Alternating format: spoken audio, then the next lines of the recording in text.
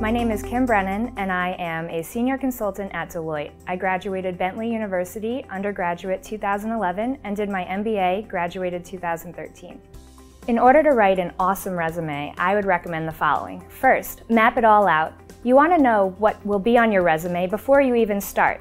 Create sections, education, experience, and skills, and then jot down 3 to 5 bullet points underneath each.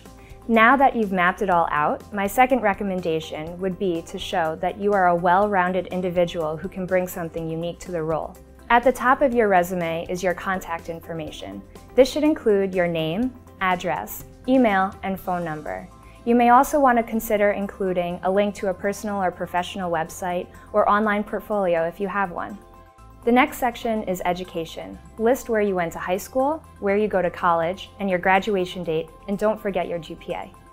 The third section on your resume should be your experience. List out work experience, such as part-time jobs, internships, and volunteer work that you've done, and list them out in reverse chronological order. The fourth section on your resume should be skills and interest. This is where you can really show off your personality. Are you a traveler, a chef, maybe a dancer? I was a basketball player in college, and I was passionate about that and excited to put that down on my resume. We want to know what makes you really you. Lastly, don't forget to include your major accomplishments. Your resume is an opportunity for you to really show off. Make sure you note any personal or academic awards that you've won or accomplishments that you've had.